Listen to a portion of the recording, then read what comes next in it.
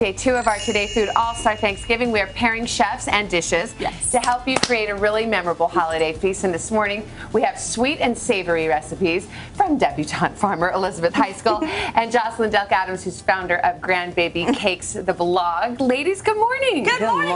So we had a lot of different options here, but you chose one ingredient.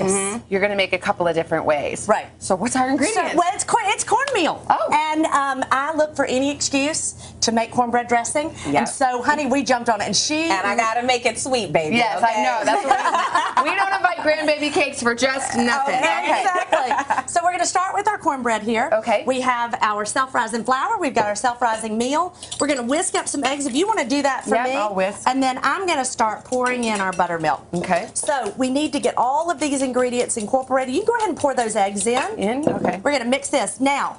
I'm going to let you mix it, and then we're going to talk about the most important step, which is this pan. It has got to be as hot as the hinges of hell.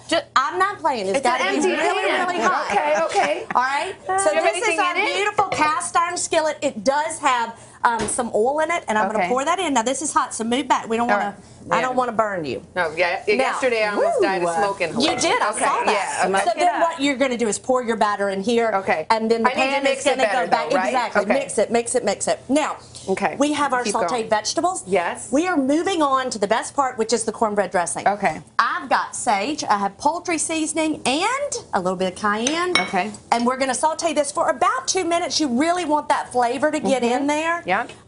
And so... we take our sauteed vegetables. I'm pouring this in. Yeah, that's perfect. Okay. And then we're going to add them to our cracker crumbs. Oh, now this is the cornbread. Yes, that you made out of this. Just a little bit later, exactly. So we're going to add that to this, and then we have our eggs. Now, but before we do that, let's talk about this real quick. We do want to go ahead and add the chicken broth, and then we're going to taste this. We have to make sure that this is right, because literally, if we sit down on Thanksgiving Day and these seasonings aren't correct, then the whole day is a ruin. Okay. So you want to taste it before you commit. And then we're going to bake it at 350. Oh my gosh. Look at that fantasticness. Talk to me, baby. Okay. Isn't that good? It looks so good. All right, Jocelyn, what are we making? All right, so we took cornbread and, you know, it had a cake, baby. This is what we got. So we got some butter in here, and we got some sugar, and you want to cream this. You want to add as much air to this. Cream this as much as possible. Okay. We're going to add our eggs in one at a time, because you want to make sure this is a nice and silky batter, okay?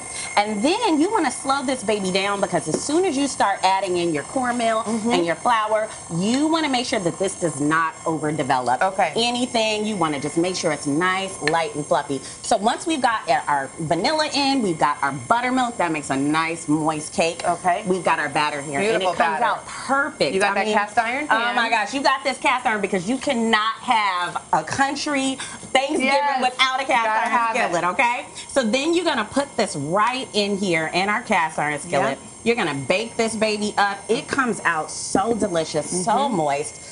You can even put it in a cake pan if you want to do that. You can do these cute little mini buns. Oh my gosh. You can do whatever you want. That is not that difficult. This is not difficult. I could do this. Elizabeth and Jocelyn, thank you so much. They're back on November 23rd along with 30 other chefs. Pre-Thanksgiving celebration on the plaza. All the recipes today.com. Hello, Today fans. Thanks for checking out our YouTube channel. Subscribe by clicking that button down there, and click on any of the videos over here to watch the latest interviews, show highlights, and digital exclusives.